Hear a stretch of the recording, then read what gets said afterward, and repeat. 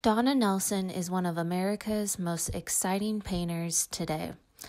She is best known for her immersive, gestural, primarily abstract works employing unorthodox materials and processes, such as canvas staining with acrylic paint that seeps into the other side of the canvas to create her groundbreaking two-sided paintings. Nelson was born in 1947 in Grand Island, Nebraska, where her parents were very supportive of her art as a young child. Her father was a surveyor and thought that she would make an excellent lawyer because of how smart she was. Nelson received her BFA in 1968 from Ohio State University, where she was encouraged to attend the 1968 Whitney Museum Independent Study Program in New York City. This was the first year of the program. They were all painters, and Donna was the only female painter. And so I started out as an abstract painter in the Whitney program, but very theoretical.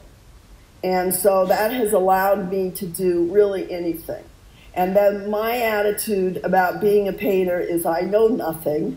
I'm not as good as Van Gogh or Cezanne or any of the great painters. So to me, that's a very freeing thought. And it allows me to treat painting and studio activity as pure research, learning, lifelong learning. That's what I'm interested in. This was an exciting time to be in New York City as a young artist in the late 60s and early 70s. The New York scene was coming off its high of abstract expressionism like Jackson Pollock, William de Kooning, and Helen Frankenthaler.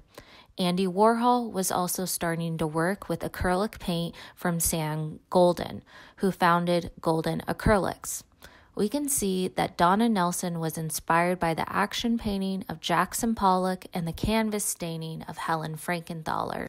However, Frankenthaler's method of pouring paint directly onto the unprimed canvas was not exactly the best for archival processes.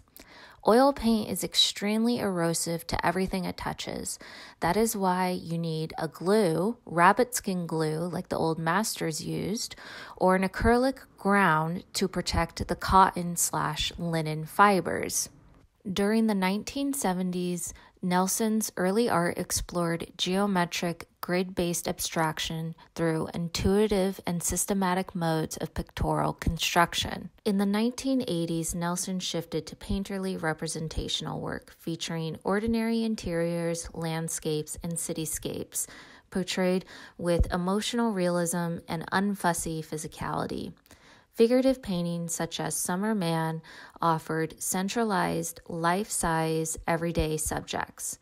These paintings were still made out of oil paint because acrylic paint colors were not as vibrant as oil yet. It wasn't until the early 2000s that acrylic paint finally caught up with oil paint.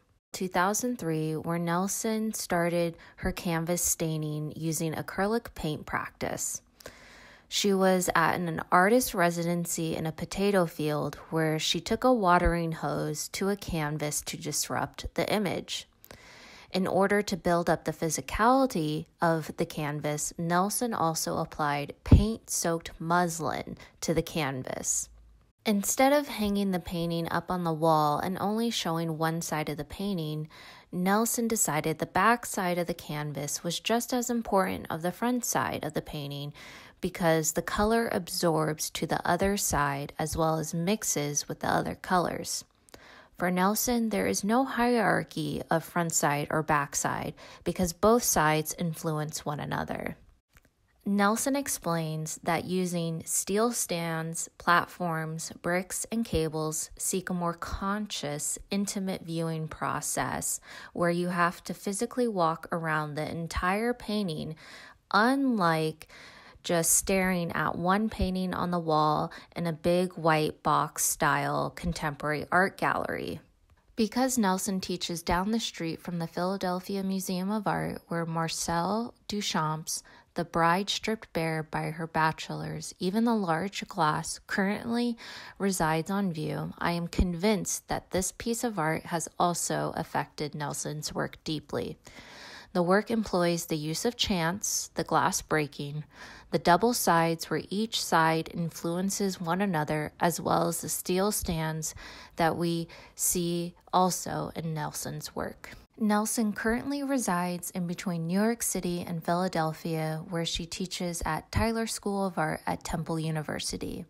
She is a beloved teacher whose presence looms large because of her infectious joy of art making and her amazing storytelling skills of her life as an artist.